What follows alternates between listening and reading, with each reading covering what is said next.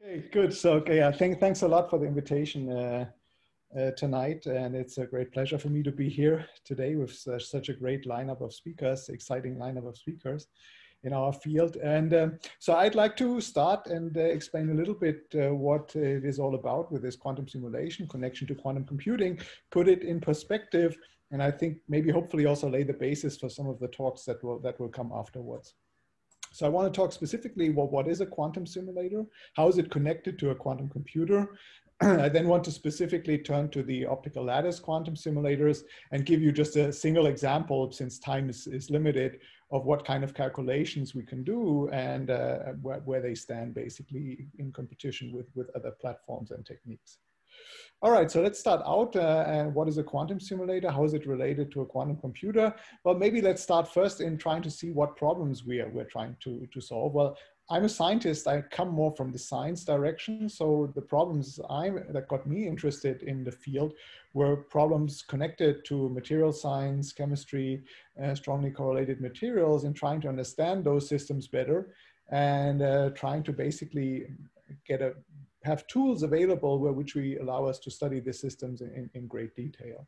And of course, then with this knowledge, turn that to advanced kind of technologies, advanced materials, drugs maybe, that you could design with this knowledge. Now, one model system that plays a very, very important role in the context of material science in this context that has kept physicists busy for the last 30, 40 years is the model of interacting electrons on a lattice, the so-called Hubbard model, which is believed to have strong connections to high TC superconductors. So there's an immediate, very, very big goal here to basically understand how we can deliver power without losses in these systems, but still this system defies understanding. So it's a good test case for all kind of quantum computers, quantum simulators. You know, it's like the reference model we want to basically understand in these systems. So I think we'll see a lot of systems try to solve this big problem in material science, one of the biggest problems in material science, as kind of the guinea pig model to show how good your system is in solving these real world material problems. So what are we trying to do?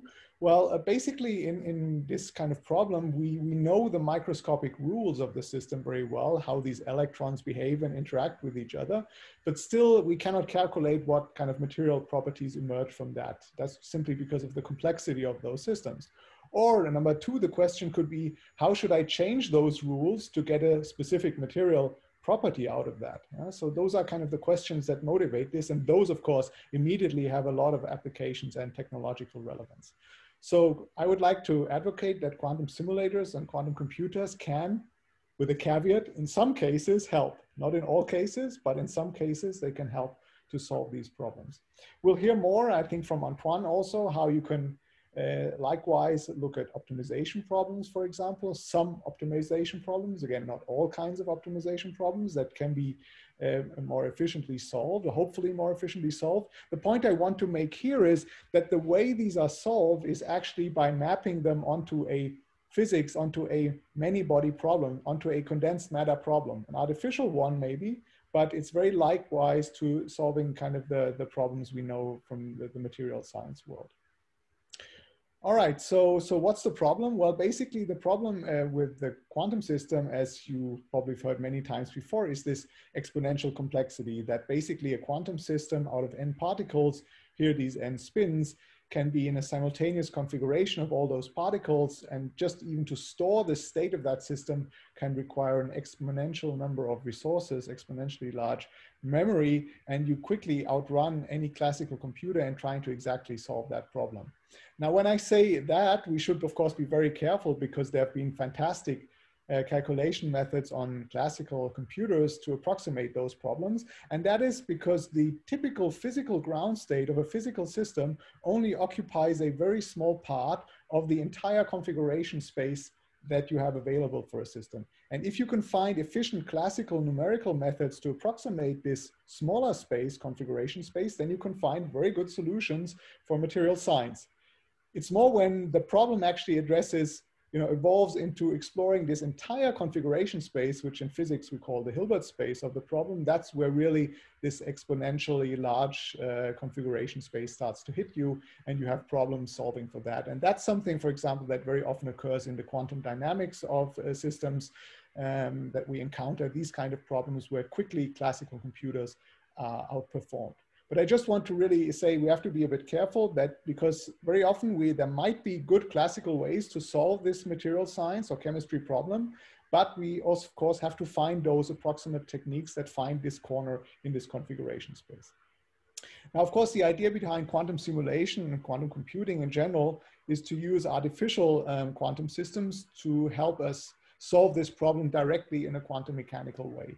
And in the past 10, 20 years, fantastic number of different systems have been advocated: ion traps, superconducting devices, the atoms and lattices, the Rydberg tweezers that we'll hear about today. All of them have this idea common that you basically try to solve these problems in a quantum simulation perspective. So how do you do that? Well, basically you take your model system, which has a certain rule set encoded. The rule set basically describes how, for example, these electrons behave with each other on a lattice. You try this rule set, we can express in a mathematical form that is written down, for example, here in a very simple form.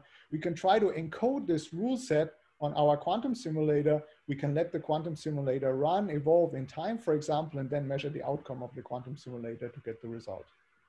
Or alternatively, what we can do, this is the idea of adiabatic quantum computing. Basically, we can start with the initial Hamiltonian. We can very slowly change the parameters of the system to end in a final Hamiltonian. And by going over from the initial to the final Hamiltonian, we start out with a very well-controlled initial state. Our final rule set, our final Hamiltonian, the ground state encodes the solution of our problem. And if we do this very slowly, then we found the solution to this complex problem, which can be of different kinds. The point I want to make here is that quantum simulation is basically adiabatic quantum computing, but with a caveat, with a restricted form. So in quantum simulation, you typically do not control all degrees of freedom of the entire system. And if you cannot do that, you cannot have a universal adiabatic quantum computer, but you can still, the principle, the idea, basic idea behind it is still the same, that you basically adiabatically change between these two rule sets. Okay, now what's the comparison? How does this compare analog quantum simulation versus digital gate-based quantum computing? Well, basically, again, you're trying to solve the same kind of problem. You're trying to find, for example, the evolution of a quantum system, starting from an initial state. And then basically you can do this either by encoding the rule set into your model Hamiltonian and letting it evolve over time in an analog way, or you can basically try to encode this rule set in a set of elementary operations, in a set of gates that you concatenate after each other, and building up on these kind of concatenation of these digital gates, you can basically build up any kind of rule set, whereas in the analog case, you typically only have a limited rule set available. The disadvantage of the digital approach, of course, is that you might need a huge amount of digital gates that you concatenate, and you might need error correction to be able to do that in an efficient way, as I'll actually show you in an example case in a second. So yeah, let me show you this here. This was a numerical simulation, numerical study done by Matthias Troyer at Microsoft, Andrew Daly in Strathclyde, and Peter Zoller in Innsbruck, where we tried to compare an analog quantum simulator, how good you have to be on a digital quantum computer to simulate the same kind of quantum dynamics. And the system we took was this Hubbard model of these strongly interacting electrons on a lattice, a 2D system, moderate size, 10 by 10 system size, and try to simulate the dynamics, for example, over 10 hopping times, 10 evolution times in the system. And if you just put in the typical errors that we have, calibration errors, decoherence properties of the physical system we have in the lab right now, and you compare what you would need to have on a digital gate-based quantum computer, you actually find that to produce the same quality of simulation, you would need about 1 million gate operations with a extremely high fidelity that is written down here for these NISQ type of devices that are available at present. I think this just shows that for certain problems, while we are living in this NISQ area of quantum computing, doing the computation in the analog way, if you can do it, can have significant advantages to solving your problems on these systems. All right. Okay, somebody's writing on the screen. Interesting. Okay. Quantum simulation. Now let me turn to the optical lattices and show you quite specifically what we do. So in our case, we basically create by interfering light beams, a artificial crystal. This is a crystal of light. This is an interference pattern of laser waves that show a bright and dark pattern, which is our crystal formed out of light, in which we can load our atoms, our ultra-cold atoms, and they are basically trapped in this crystal of light and can move in this crystal of light and basically simulate the behavior of electrons in a strongly correlated material. We can do this with a few thousand particles, as I'll show you in a second, and we can do this with spin systems, so qubits, zeros and one. But I think more importantly, we can also do this directly with bosons, fermions, or mixtures. So electrons are fermions in the physical world, and typically when you look at material systems, you want to study the behavior of the electrons, so for fermions. And in order to do this calculation on a quantum computer, on a spin-based quantum computer, you first need to map this fermionic problem onto the spin-based quantum computer.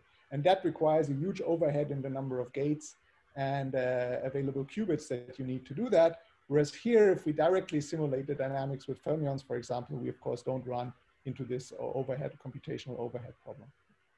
All right, let me give you an example now.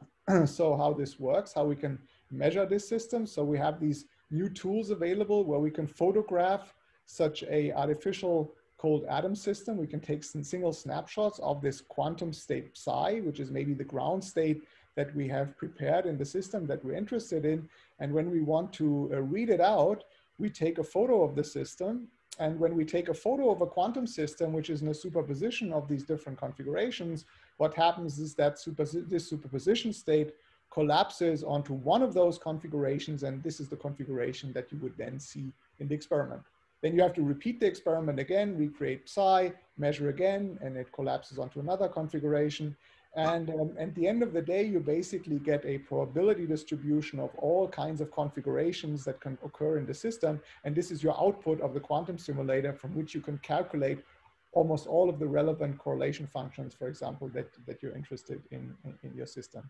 This is actually akin to all quantum simulations. So this destructive process in measurement, all of them have to recreate psi again and then do another measurement to them. So that's not specific to a cold atom system, that any quantum computer, any quantum simulator has this property, of course. All right, so how can we program these devices? How can we, on top of those lattices that we create by interference, shape the potentials additionally? Well, to do that, we use these digital mirror devices, which allow us to project arbitrary light patterns onto the atom. So we can basically shape the confining potential to be a box with a special lattice. We can have reservoirs connected by a wire of light. We can have a box potential, as you can see here. So this light shaping gives us a lot of flexibility in what kind of physics, what kind of problems we want to study, and what kind of conditions we can program into the system. So let me give you an example of how we do that in our system. So here's the DMD pattern. This pattern we put on the digital mirror device. So each white pixel is the mirror tilted on. If it's a black pixel, the mirror is tilted off. Shining now a laser beam onto this mirror device pattern gives us this kind of light field. Shining this kind of light field onto the atoms can structure them in this array, as you can see here. Now you can basically have a readout, single shot readout, where you can see each atom on those different lattice sizes. When we average those, you can see the average distribution of the atoms in the lattice, showing you how well we can structure those systems in the lab. This allows us to create different kind of systems. So this allows us to look at, for example, topological physics in these chains, something that was actually also looked at by the beautiful tweezer experiments in Antoine's group. And we recently were able to realize a Haldane spin liquid in this phase. So it allows us to structure these kind of systems, these lattices, and determine the end configurations, the couplings between those lattice sizes in a fully controlled way. We're also able to push the system sizes now to really nice system sizes of a few thousand particles. This is a 2,500 large mod insulator that you see in the system. By doing a little bit more cooling, we can remove most of the defects in the system. So we push out the entropy, the defects into the outside region, and the inside core is now a few thousand particles again with a filling of above 97, 98%. So that's nice in terms of the system sizes we can now reach with those experiments. So in terms of interactions that you control in these systems, you have many possibilities. So you can either have atoms collide with each other, that's direct collisional interactions. You can have dipolar magnetic or electric molecules or atoms that can interact with each other through dipolar interactions.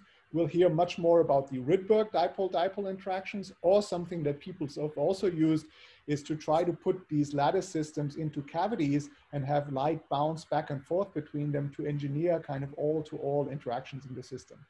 I just want to show to you that this allows you to really realize a huge variety of different kinds of interactions and control these interactions in a highly controllable fashion in these systems.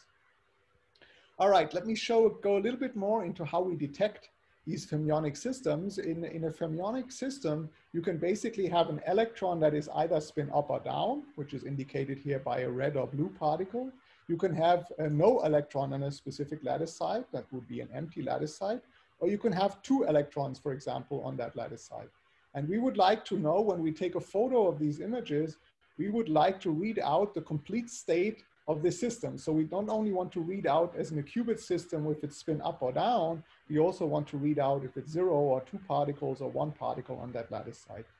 The way how we achieve that is the following way. So we take this single 2-dimensional plane, this is our physical system, and we then split this single physical system into 2 planes where the spin down goes into the lower plane and the spin up goes into the upper plane in the system. And then we take 2 subsequent photographs of this system. So this is the single 2D plane. You now separate them. You have the spin ups moving into the upper plane, the spin downs into the lower plane. Now you focus your objective onto the lower plane and you take an image of the spin downs. Then you focus the objective onto the upper plane, you take an image of the spin ups, and like that you get a full reconstruction of the spin ups and downs of the holes and doublons in the system. So you get a full configuration readout of this emulator of electrons in a material. Yeah? So imagine this would be like taking a photograph of a real material where you see each individual electron in this material. That's of course impossible in real materials, but here in these artificial quantum systems, it's possible. So as a simple example that I want to finish off on, I want to show you this very intricate problem of understanding in this Hubbard model, the role of impurities moving in these 2D electronic materials. So this is a seemingly simple problem, but we believe, or we, when I say we, the physics community believes it lies at the heart of a problem of high TC superconductivity. The phase diagram I've shown you here, here's temperature. Here's the hole doping of, for example, cuprate compounds, which are the most famous high TC superconducting materials. And you see when we start to dope these systems, all these interesting zoo of phases pop up where we really have not a very good understanding what's actually going on. And people believe that the essential physics of this system is indeed captured by this Hubbard model I was introducing before. And it's basically the question of understanding how impurities that you dope the system with interact with the background antiferromagnetic order in the system, or what changes, what are the effects that can occur there. So in a simple picture, this captures everything you want to know. I'm sorry if it makes you a bit dizzy, but this is the antiferromagnetic order, and you put a single hole in there and you try to understand how this single hole moves in this antiferromagnetic background in the system. That's basically what you're trying to understand. And you might think this is a simple question, but even some of the greatest minds in physics have tried to work on this problem. Here's a paper from Charlie Kane, Patrick Lee, and Nick Reed, who worked on this, precisely this problem, which was perceived a Gedanken experiment at that time, but now we can really do those experiments. So what actually happens if you put these holes into these antiferromagnetic environment, that they distort the antiferromagnetic environment around them. They create so-called polarons, where you have distortions of, in this case, the magnetic environment around that single impurities that you put into this system. And those are difficult to calculate. They are difficult to, they have not been imaged before. And the artificial quantum simulators allow us to actually take images of these systems. And here I just flash some of the results that we've been able to get from this direct quantum simulation of this magnetic polaron. This is how the magnetic environment around dopants, around mobile dopants, is distorted, resolved at the scale of single lattice sites. So we can directly see how surrounding those impurities, we have these distortions in the system and directly measure this polaron.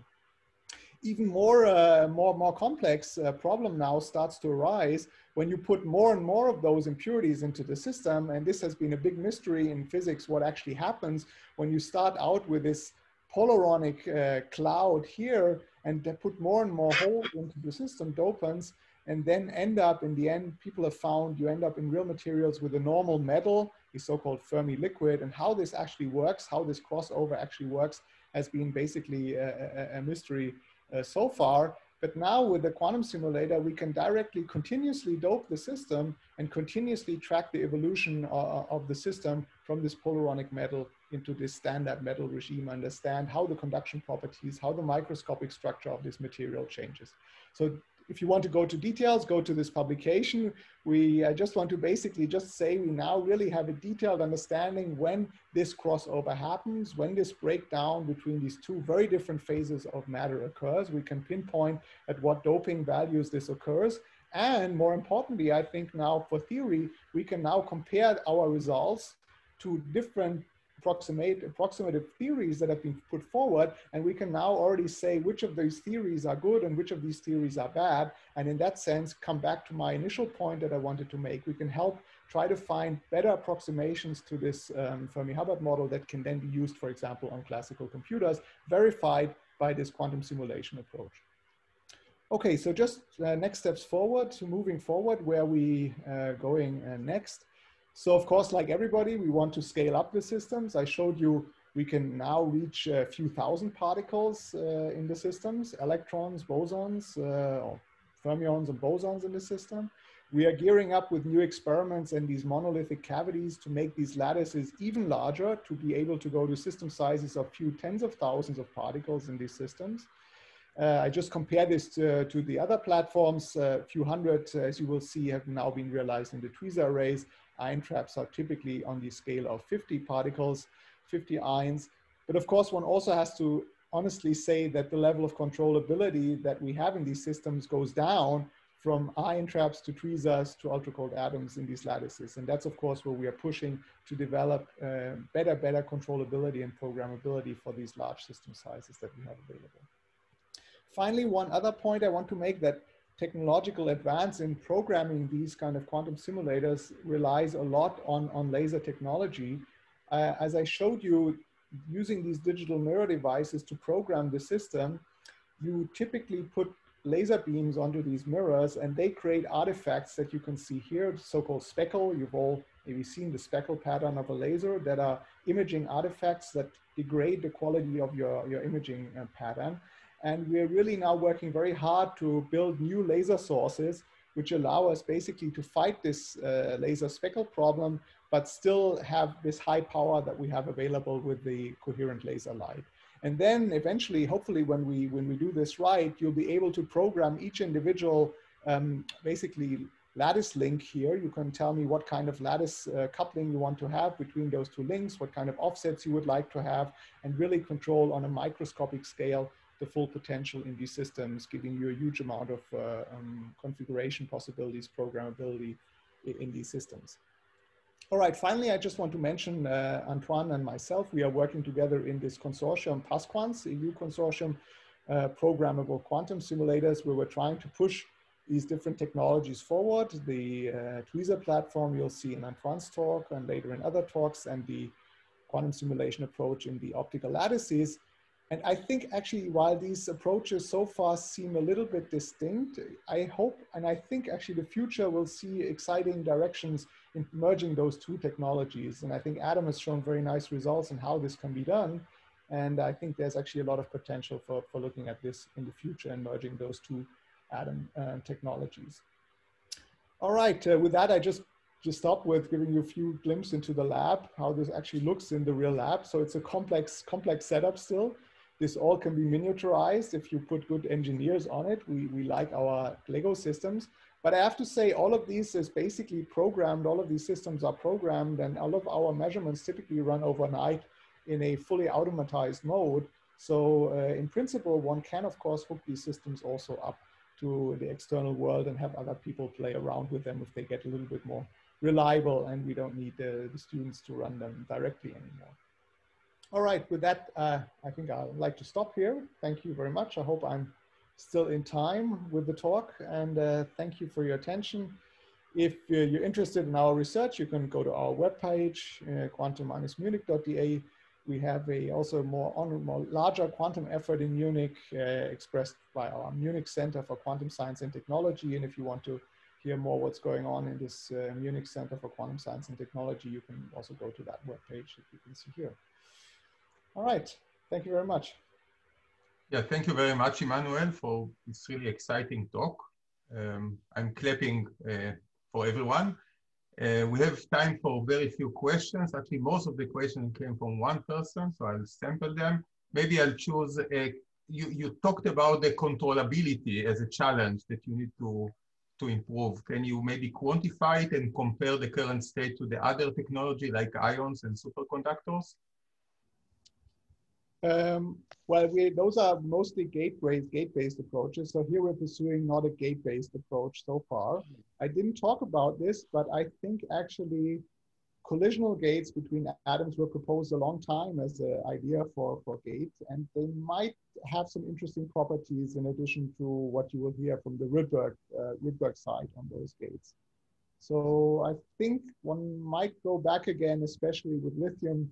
There could be interesting configurations where actually you have very good coherence time and very high fidelity 2-qubit operations, but that needs to be shown. Yeah? But I think that can be done. I think in terms of, if you ask me now, this quantum simulation, the calculations that have been done here are far beyond anything that can be done on the superconducting platform. The simulations I showed you for the 2D systems, I know basically of no simulation, serious simulation of the Hubbard system on, let's say, the superconducting platform. Okay, there's a technical question asking you to compare the DMD that you described, for example, to the spatial light modulator that other people are using for. I think both have pros and cons here. I would say it's pretty exchangeable. So I wouldn't say there's a big difference in choosing either one. The DMD is maybe a bit simpler, but we could have likewise used the phase modulator. Adi, I will allow you to ask a question. Asif, can you unmute Adi? It's special treatment.